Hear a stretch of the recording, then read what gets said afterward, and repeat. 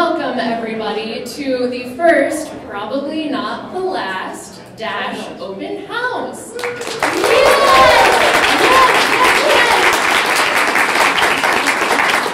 Thank you for coming. So I was tasked with explaining to you today what is cryptocurrency.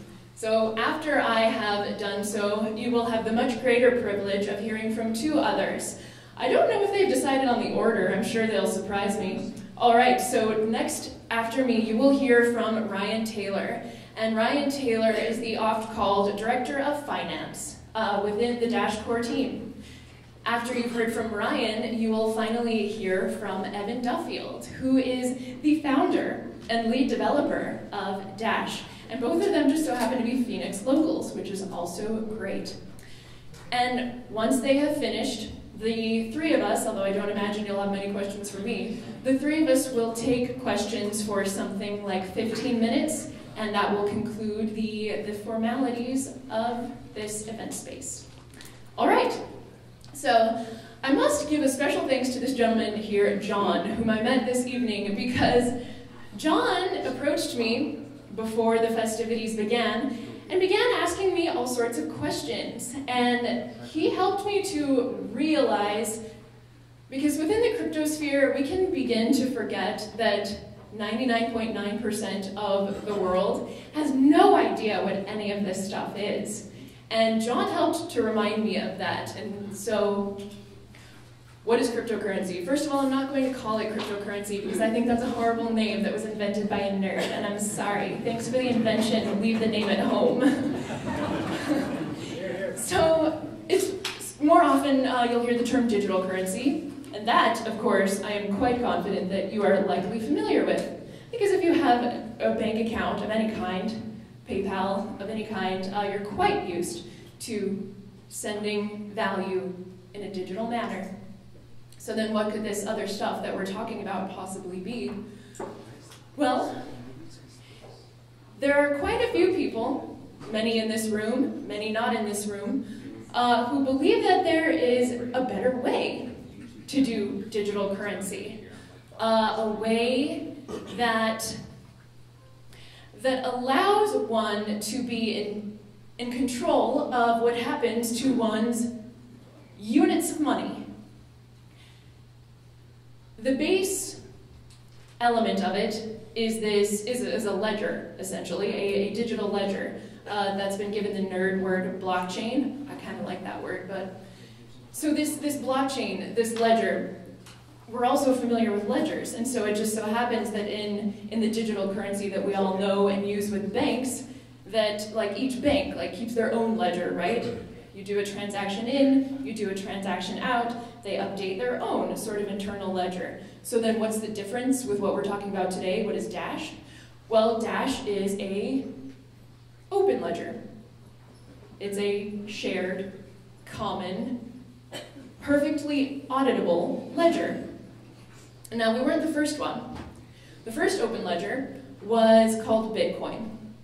And Bitcoin is actually how most of the people who work on Dash came into open ledgers to begin with. Most of the people who are interested in any of these sorts of fancy blockchain-based digital currencies came into the open ledger that was called Bitcoin because it was first. It was launched in January of 2009 by a pseudonymous person, maybe pseudonymous, by the name of Satoshi Nakamoto. And fast forward a number of years later, Evan Duffield, who you'll hear from today, realized this ledger is so fantastic, but I have got to say I've noticed one thing, and that is that with a perfectly open ledger, that would be something like the end of privacy in finances. There would be no cash equivalent. And so Evan thought, well, is there a way to have an open ledger, for it to be perfectly auditable, for the monetary supply to be knowable at every moment of every day, and for every transaction to be provable and recorded to allow us to know the monetary supply at every moment, at every day, and yet to also be able to obscure our transactions if we want to. Turns out there is.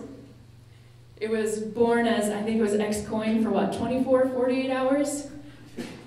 They then decided to call it Darkcoin for something like a year. And then, what finally, no, I paid a bit of attention to them when they were called Darkcoin, but I do remember thinking, that's a silly name.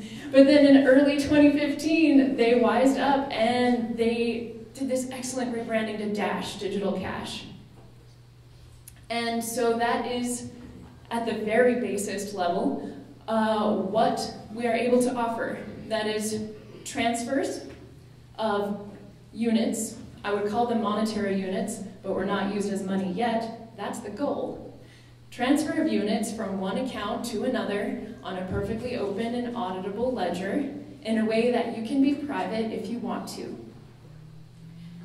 Now, there are a few other selling points of Dash that I will cover quickly because, again, I forget that people don't know all of the stuff that there is to know about Dash. So how do we compare to other cryptos? Maybe you have seen, there's a big favorite website called coinmarketcap.com where you can go check the price per coin and the market capitalization of all of the competitors in this space at any old time. And so you will see that Dash is one of many. And so how are we different? Why are there people in this room who are betting, both literally and figuratively, that Dash is a good train to get on in this space? Well, another thing that Evan and Ryan figured out is in order for this ledger to be even something that any of us would want to use as a money in real time with real people, is that the element of cash, privacy is an element of cash, but what's the other element of cash that makes us love it so much?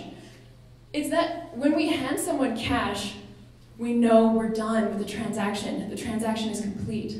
The merchant doesn't have to worry that we'll do a chargeback on them, you know, like I've heard happens a lot on PayPal.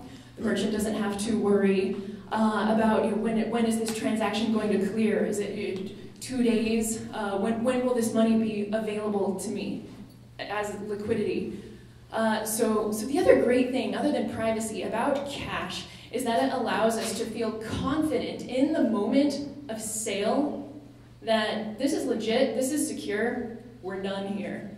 And you might not believe me if you don't know a lot about cryptos, but it is true that there is no other digital currency in this entire space that I'm aware of, let me know if I'm wrong, that can do an instant transaction.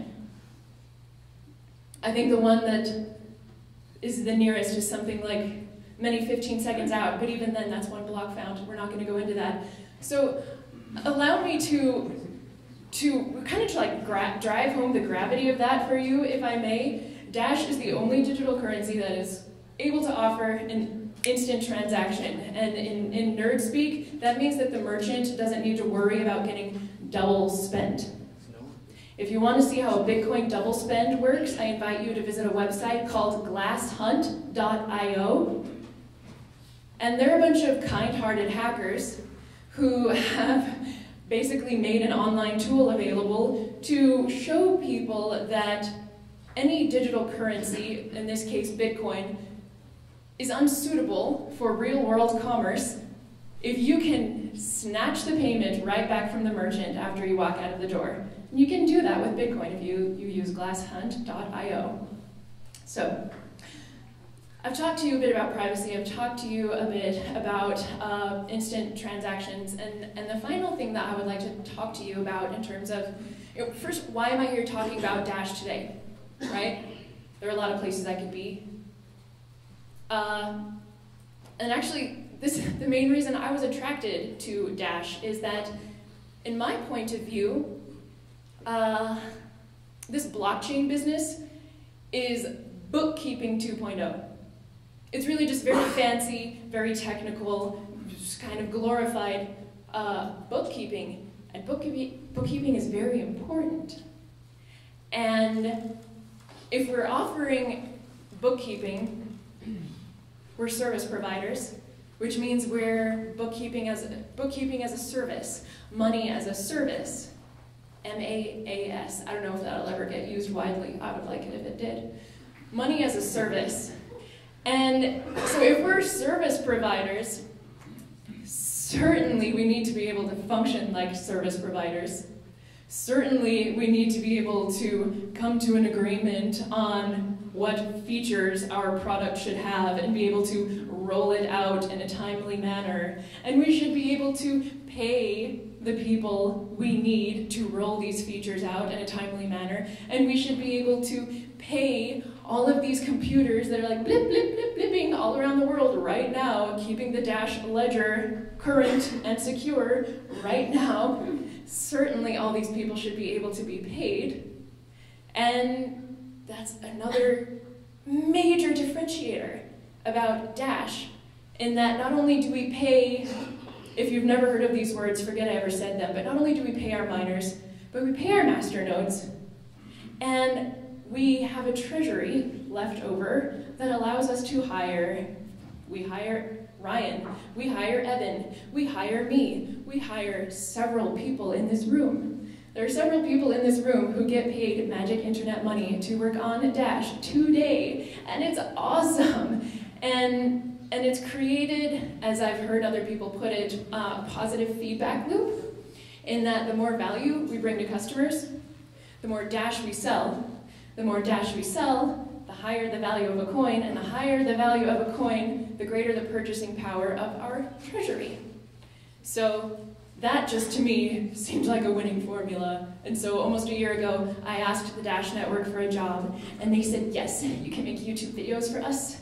And I said, thanks. And that's still what I'm doing to this day. So if you'll notice, when you sat down, you may have seen a little card on your seat. That is the name of the YouTube show that I produce with my partner Pete. It's called Dash Detailed. We publish every Wednesday and Friday. Wednesday is a sort of news update show, if you care to be kept in the loop about developments in the digital currency Dash. And then Friday is an interview show where I seek to show you the real faces of the real nerds and investors and people who are behind Dash, because you don't want to see me all the time. I wouldn't.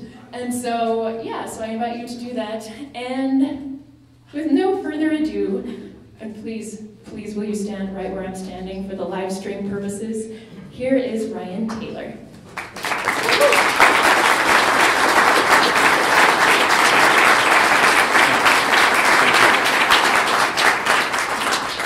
Well, I like to walk around quite a lot, so this is going to be quite the challenge for me to stand in front of the cameras the whole time. I'd normally be right over there and back over here. Well, first of all, before I get into it, thank you all sincerely for coming out. Seeing this many people in the room for a simple open house, it truly warms my heart to see that all the work that we put in to our currency is getting such support. And we wouldn't be able to do what we're doing without all of the investors, users, volunteers that have sacrificed literally for years to get to the point that we're at, a point where we are self-sustaining and truly able to employ our workforce and everything. It's really been an incredible journey. It's a journey no other coin has gone through. And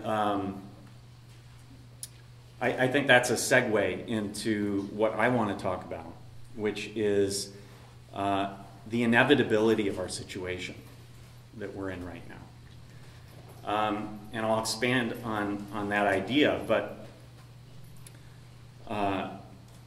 before I do,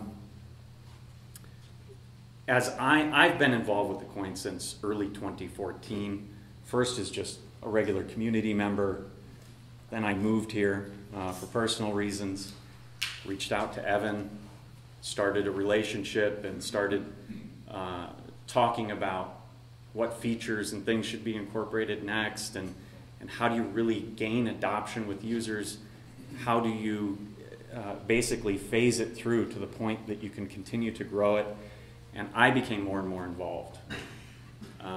And last year I quit my job and joined Dash full-time for something like $700 a month or something in order to see it continue to grow. And Dash's growth has been astounding. We've had triple-digit growth every single year, and in our 4th year we already have triple-digit, nearly quadruple-digit growth in 2017.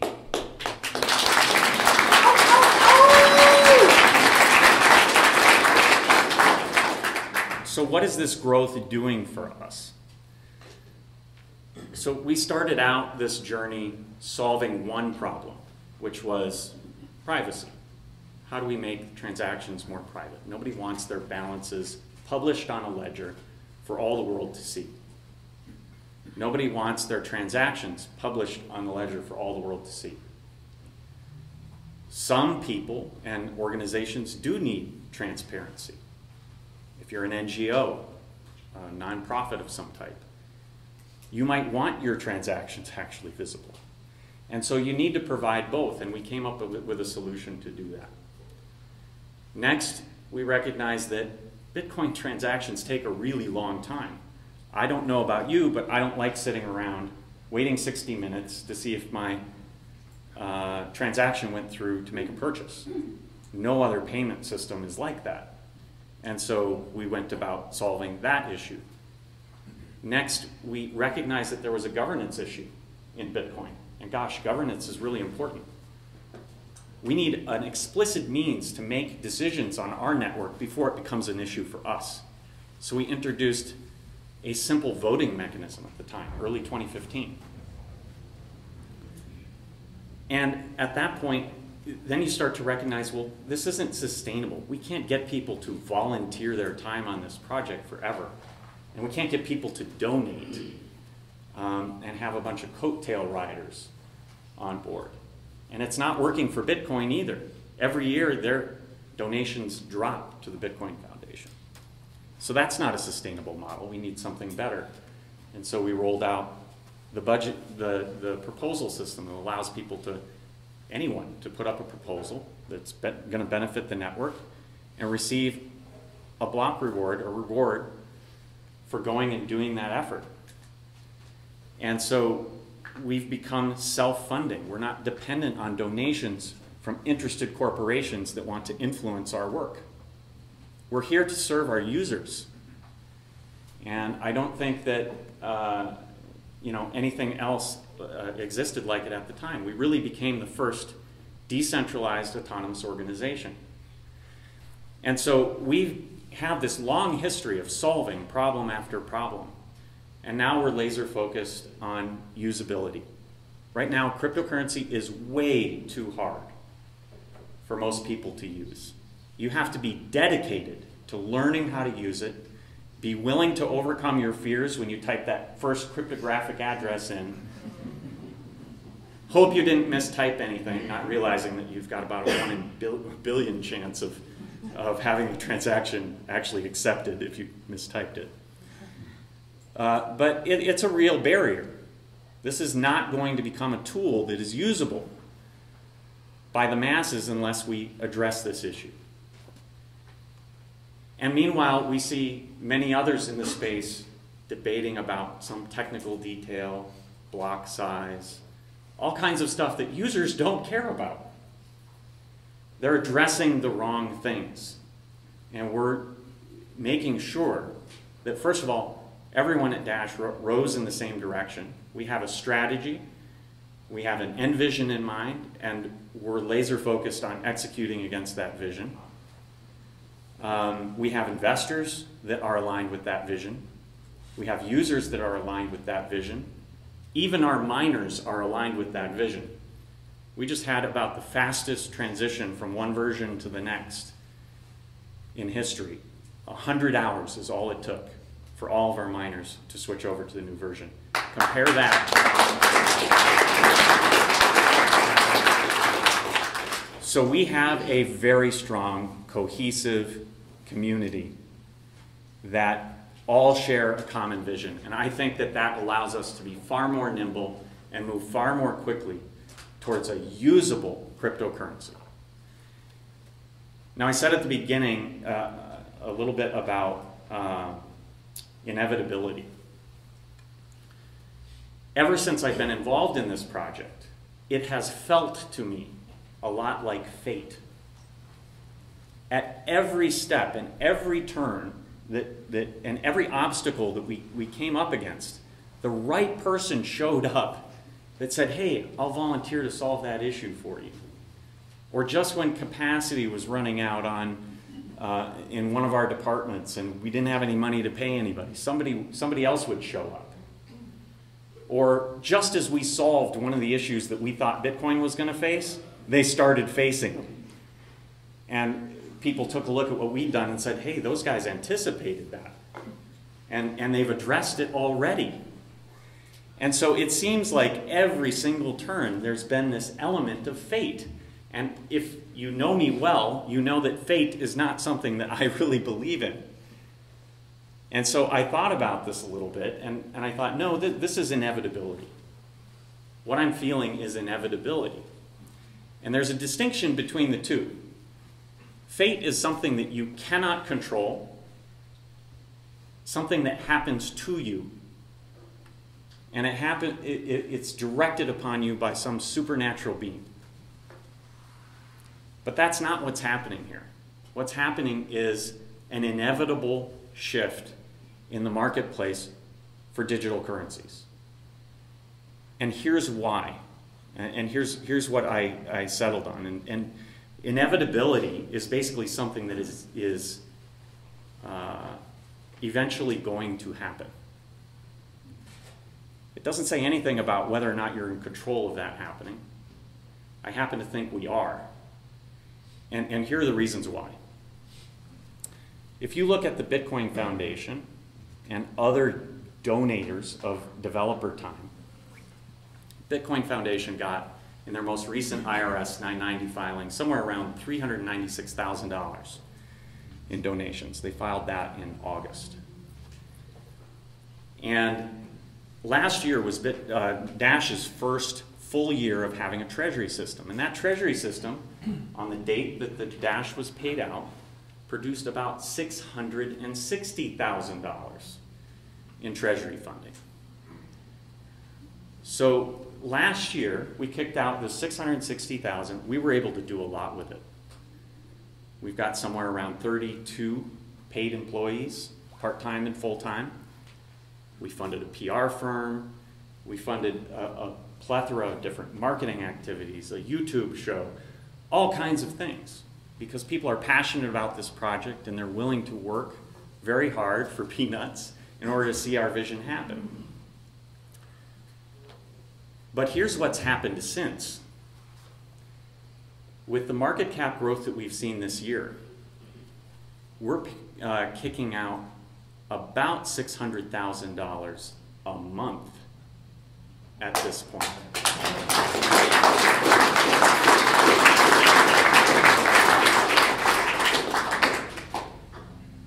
And it doesn't stop there. At $600,000 a month, so that's around $7 million a year that we're kicking out at this point. That funds, and we just did two things, started paying our team full market rates. And two, we more than doubled the size of our full-time payroll and nearly doubled the size of our employee base in a single month. We're hiring for 18 new full-time positions and 5 part-time ones on top of the 14 full-time positions, and I think it's about 16 or 18 part-time positions that we already have. We're going to be able to do a lot with that. And people aren't going to have side jobs anymore. They're not going to have to work on their side business in order to make ends meet. They're going to be able to dedicate their time to Dash. And so let's compare that with Bitcoin. It's very hard to find out how many full-time developers are working on Bitcoin, but I saw that Bitcoin Core claims to have somewhere around 17-ish, they say, more full-time programmers. There are about 3 that are working through MIT's program. There's a handful of others. Not only are we able to fund more developers, we're able to fund more of all the other resources you need. Marketing, PR, finance, HR, all of the things that keep an organization running. And so I believe that we're moving far faster than any other digital currency out there. And that's at our current scale. Now let's assume we keep growing. If we produce a product that can appeal to a much broader audience, and I believe it's many, many times larger than the current set of digital currency users. If we're able to produce this product and reach a massively larger audience, I would argue that our market cap should be much, much larger than Bitcoin's. But let's just assume we match it. If we were to match Bitcoin's market cap, the annual production of our treasury, are you ready? $185 million a year. How many developers can I hire? More than we need. I joked at Miami, the Miami Bitcoin conference here in January, I joked that by the end of the year, we might have a Super Bowl ad. And I'm starting to think that's possible.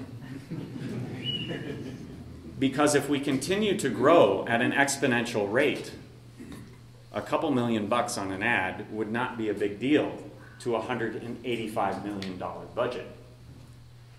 Now, if you assume that we can reach 10x of Bitcoin because we make cryptocurrency useful, the sky's the limit.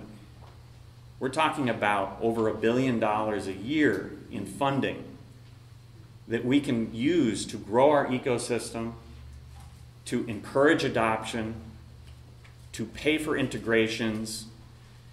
And this has been our secret weapon. People keep discounting. Oh, well, they're too small. Oh, well, you know, they've only been around since their trading volume is too low. I hear all kinds of objections.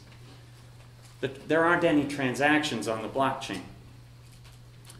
Well, when you start from a small base and you have exponential growth, yes, it starts out small, but small numbers have a tendency to become very big very quickly. And if you look at, we've all heard this parable about the guy who like bet a king a grain of rice on the first square of a checkerboard and said, just pay me 2 on the next one, 4 on the next one, etc. And pretty soon his whole kingdom was like 5 feet deep in rice in order to pay this guy off. Exponential growth is a powerful thing. Warren Buffett talked about it. I think Einstein used to talk about it. It is an incredible thing. And here's what's happening. We've had exponential growth, 3-digit exponential growth for years. And now we're pretty big. Exponential growth from here is going to be very impactful. Very impactful. I keep saying my biggest issue at this point is growth, not money. It's not resources. We have to grow the organization in a smart way. We have to grow our ecosystem in a smart way. And growing fast and efficiently is hard. So there will be efficiency losses as we do this. We're probably going to have to throw money at problems. But I think we need to be willing to do that in order to continue the momentum and growth. And so I'll talk about one more thing and then I'll be done because I have a feeling I'm going way over my time. But I brought a laser pointer because I had a slide. And maybe the people in the video won't be able to see this, but I had a basic slide that had a nice chart on it with an x-axis and a y-axis. All right? Use the bottom of the window as your axis. I want people to see, so we'll go up there. So, in any case, people talk to me about, well, Dash just isn't as secure as the biggest blockchains.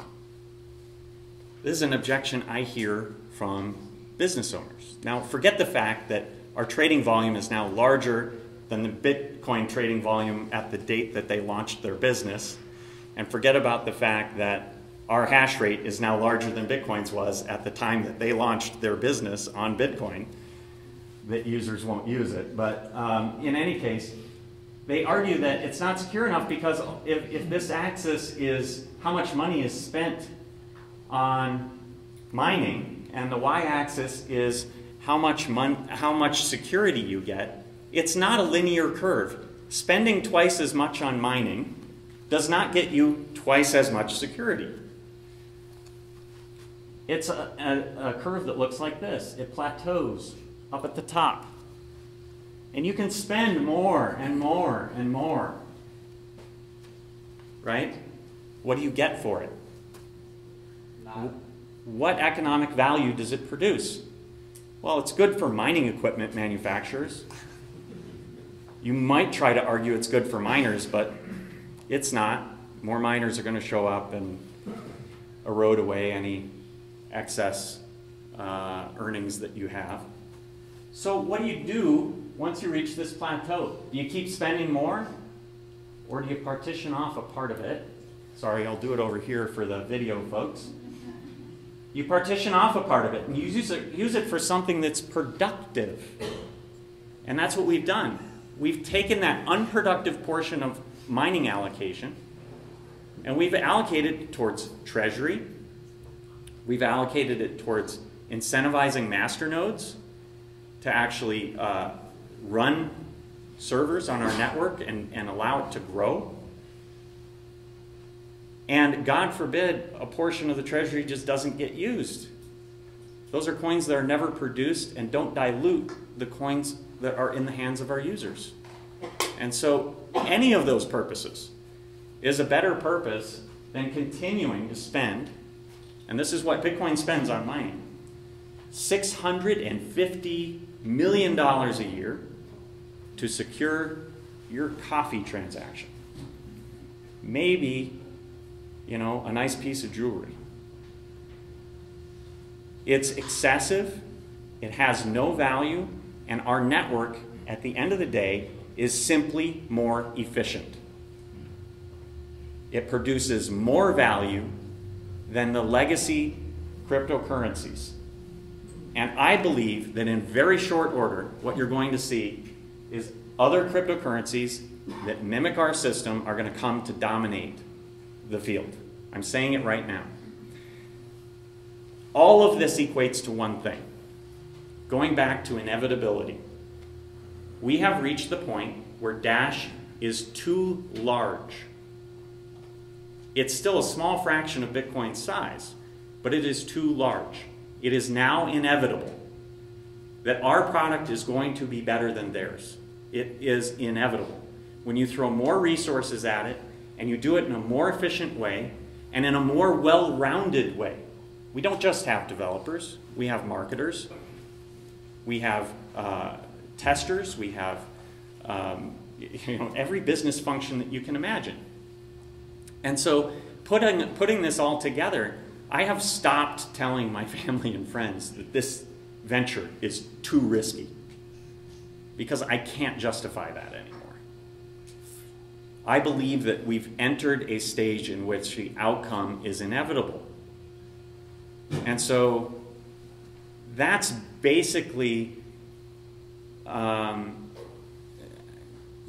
maybe it's 1 year, maybe it's 2 years, maybe it even takes us 3.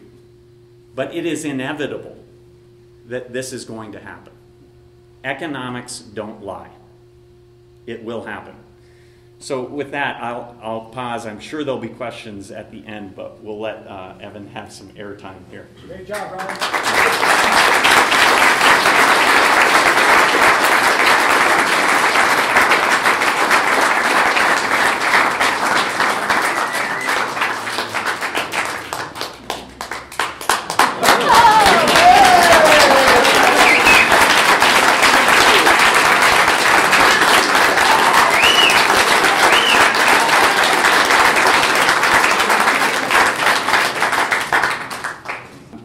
fantastic turnout, just incredible. And there's definitely like an energy in the room. Like, I think we found our people. It's been an incredible experience over the last years, you know. Thank you. Tao of Satoshi, everyone.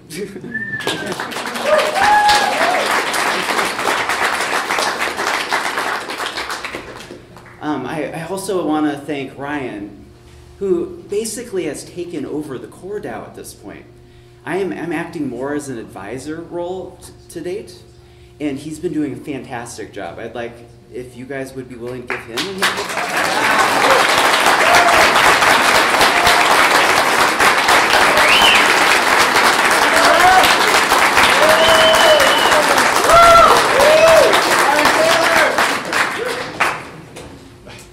And Amanda, the idea of having a DAO that is a YouTube channel, it's like those girls that go to Comic-Con, like, and then they have like the YouTube channels, like, but you're like the Dash version of that. It was just brilliant, like.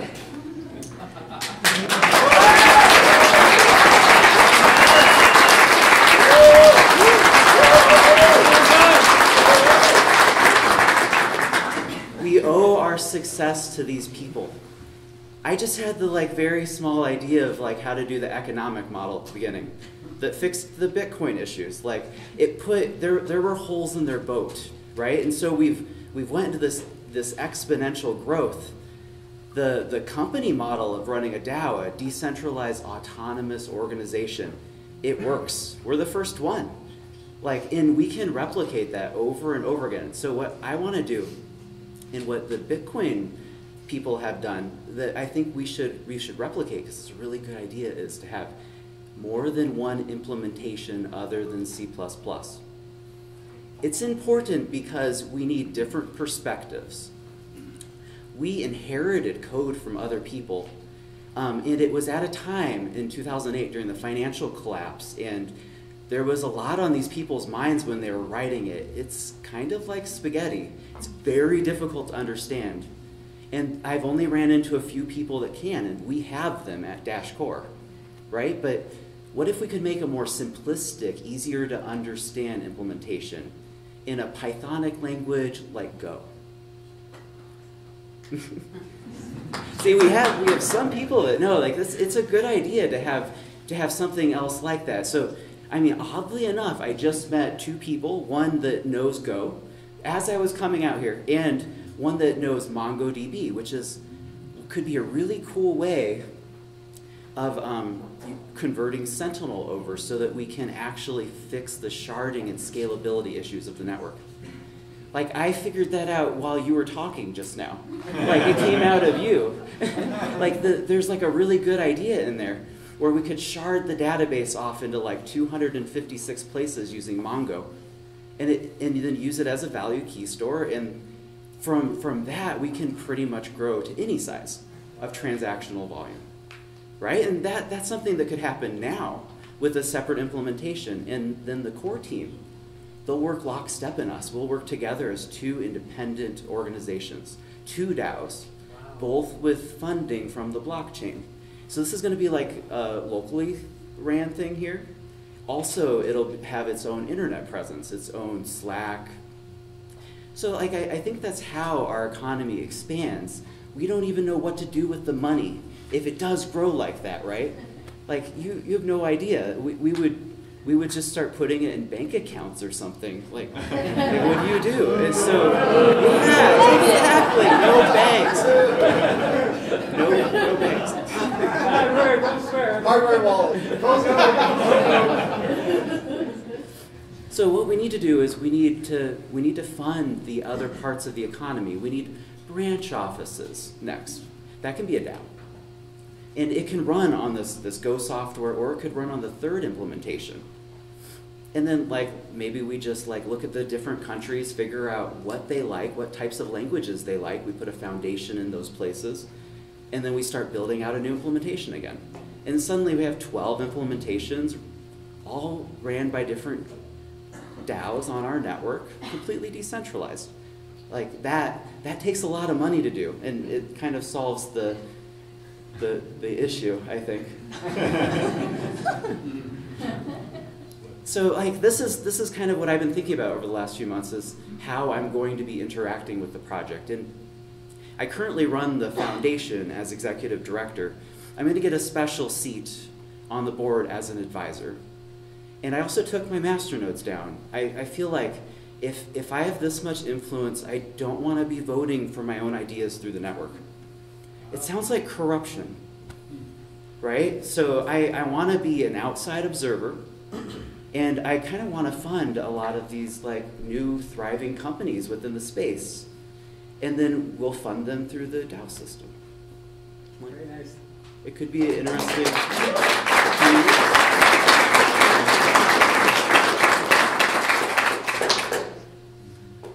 And so I don't think I have that much else to say. I thank you all for coming out. It's been an incredible experience, and I'll turn it back to Amanda. Okay.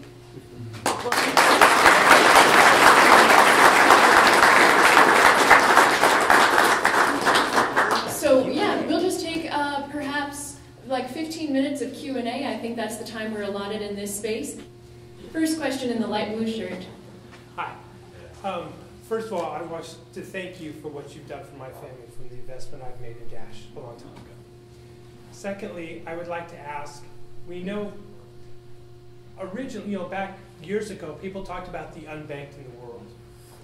And they talked about how I'll be quick, I'm sorry. What I'm looking for is, what is some altruistic goals and ideas and thoughts of what Dash can do to humanity and to the world? Absolutely. Where is that in your mind, and what your thoughts are? Mm-hmm. More than just helping us, pay the bills. Yeah, and feed the table. I've been thinking about Okay, so I'll just repeat the question. The question was, what are one's thoughts of altruism for what Dash will do for people? Yeah.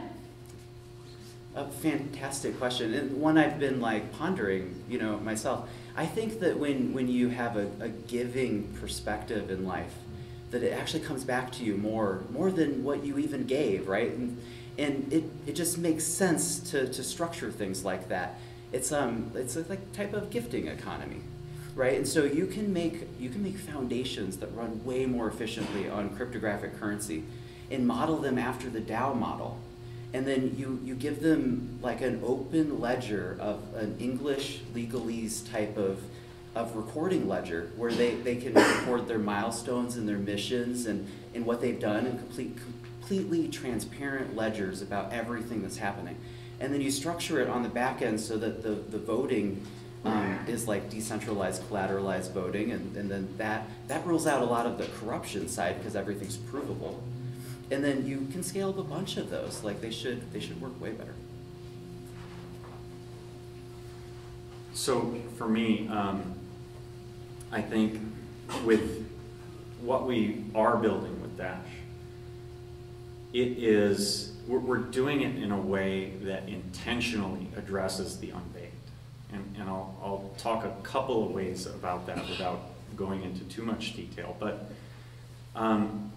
the only requirement to be able to hold Dash is access to a device, like a smartphone will do, and access to an internet connection.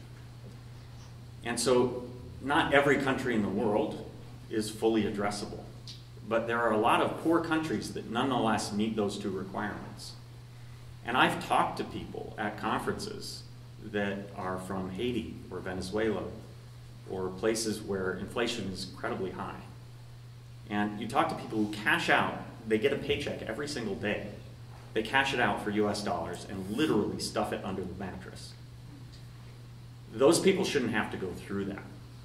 And they shouldn't have to live with an incompetent central bank or an incompetent government.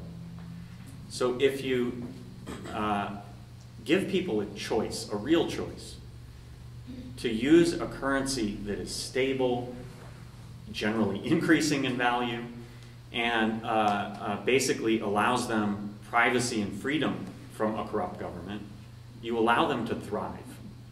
And when you do that, you open up incredible amounts of wealth. And it doesn't need to be a lot for these people to make a huge difference. And so I think that by making Dash usable by everyday people, you can access folks like that. And when you access folks like that, I think that it actually removes power from a government who is freely printing money for their own purposes and diluting the wealth of their citizens in order to maintain their power. And you take away one funding source from them. And that can have even more profound political impact in the world. And so I think that digital currencies in general have this power, but I think you need to make it usable to everyday people before you can truly experience that impact. We already see it today. In Venezuela, there are brokers that allow people to transfer their wealth into Bitcoin and Dash.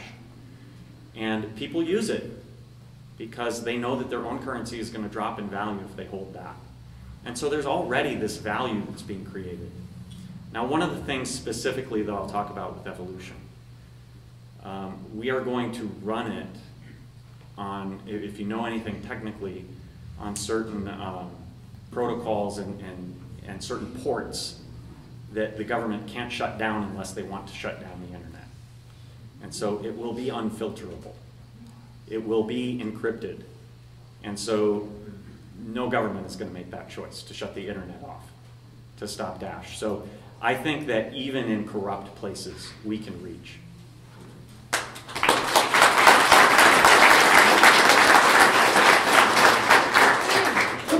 Before I take the next question, I just wanted to encourage you all. I realize it has not yet been mentioned. If you're wondering what we're meaning when we say make digital currency usable, because it currently isn't, the word that Ryan mentioned, evolution, you can see a preview of Dash's evolution if you do a keyword search on YouTube for evolution preview, now that I think about it. If you look for evolution preview on Dash Detailed, you'll be able to get a visual of exactly what it is that we're talking about. Yes, sir. Thank you. Hi, Peter Steinmetz. Question actually from Mr. Duffield. First point of clarification, do I understand correctly then that you have shut down all the master nodes which you directly or indirectly control? Mm-hmm. Okay. And then the second question is, you apparently pre-mined or insta-mined about 1 to 2 million Dash coin at the beginning, and the article should be worth, I don't know how much now, $180 million or something like that.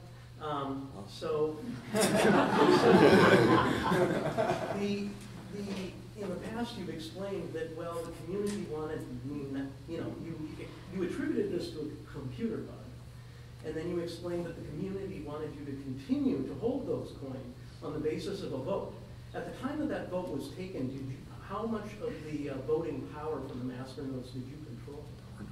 Yeah, that wasn't a master node vote. That was pre-master node days. Oh, okay. So you just decided then, basically, to retain these $176 million? Yes. For the viewers back at home, we have just had the token Instamind question that happens at every event, and we'll answer it again like we always do. I have 256,000 coins to my own possession. I'm going to give away 4/5 of them back to the community and sponsor many DAOs. I want to fund all of them, and so it's not my money. I'm keeping it for those companies. I'm going to have a slot system. It's going to be democratic. I won't even pick what's happening, Yeah. I'm just curious. No, that's but so 256,000 coins is how much money? Yeah. Not what number did you say? I think people have estimated 2 million. Yeah, 2 million. Let me address that one. Yeah. So there were 2 million total coins produced in the first 48 hours. Okay. He did not get them all. Okay. I actually did a pretty interesting analysis because I wanted to do my own due diligence on this issue. Sure. And I published it. I basically made a bunch of very generous assumptions, like that the first couple hundred blocks were all him and only him, and that no one else was mining it, and therefore that was probably the capacity that he had to mine. I made a bunch of assumptions. I won't go through the full list, right, but there was a very long list of assumptions. Everybody on the network was getting rejects at the time, and I came to a number that was very close to that independently. That analysis is published. I should probably put it somewhere, but it's on the it's on Bitcoin Talk. I would But encourage you to do so because, I mean, yeah, it is I published. don't bring this up to be hostile. Yeah. I'm a serious investor. No, it's a good question. I wanted to just, I have serious questions. yeah, I wanted Yeah. to say like, Yeah, well, let you me. can have it back actually. Okay. Yeah, like you gave your perspective of that, and I wanted to give mine. At the beginning, I had 3 computers in my closet I was mining, CPU computers. I used to run closet computers like my whole childhood, right, with air conditioners and stuff. So like at the beginning of this, I just had that little bit of computing power. I compiled it at the time that it went out, and I published the code at the time of compilation, and I mined. Like, what is the issue with that? Yeah. I'll say one more thing and close it. The second piece of evidence that I think we can point to is that a lot of people have come forward since that have said, I mined it too, here's my wallet, and have shown screenshots and so on. And so between the evidence on Bitcoin Talk of people saying, hey, I got my miner up and blah, blah, blah, with timestamps and all of that, between the analysis that I did and the fact that all of these other people have come forward and said, no, here's evidence that I was mining 20% of the coins or whatever. This issue has, as far as I'm concerned, been put to bed many, many times. It will continue to come up, and we do need to continue to convince people that Evan is not going to dump 50% of the coins on the market instantly, and the price is going to crash and all of that. So it's unfortunate that it happened. It is too late to do anything about it after people started trading it. We can't restart the coin. We do have to live with it, and all we can do is be transparent about what happened, be transparent about the situation, how many coins he currently holds, and I think that that's the best we can do.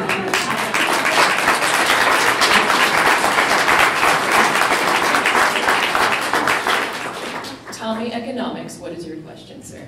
Yeah, I have a YouTube channel, but I'm not on a lot of the videos, but I do run that YouTube channel. But I would say I'm a fan of the model of Dash to have that 10% go towards funding. I think that's really smart, and a lot of cryptocurrencies could definitely implement something like that.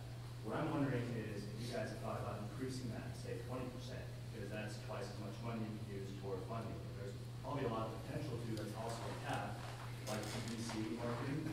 Cryptocurrency are like 0.1% of the world right now. It's 10 million users. There's 7 billion people. You guys extend that to the world, you guys can capture a much larger share than other cryptocurrencies. I see a lot of potential in that as well. There is nothing magical about the 45%, 10% split that we picked early on to say, here's how much goes to mining, here's how much goes towards masternodes, and here's how much goes towards treasury. I think that if we're going to change it, it needs to be on the basis of academic research and mathematical research and independent research that says that there is a safe level of mining that you have to produce, and what level of security for how large of a transaction that will provide, and be able to publish that before we would really start messing around with it, because it's working. We have a huge advantage over everybody else in the space at this time with the current split even. But if you can reallocate some of that 45% that goes towards mining, as long as you do it slowly and are fair to the miners. I don't want to drastically change it. They've made an investment in our ecosystem, and I would never change it quickly. But if you determine that only 10% is needed for mining to be more than secure, then you can reallocate it towards valuable purposes. Any of those 3 valuable purposes that I talked about earlier, either increasing masternode rewards, which would necessarily increase the ROI on a masternode, the return on investment, and would drive masternode demand. It could increase the number of masternodes that we have. It could drive investment into our ecosystem, etc.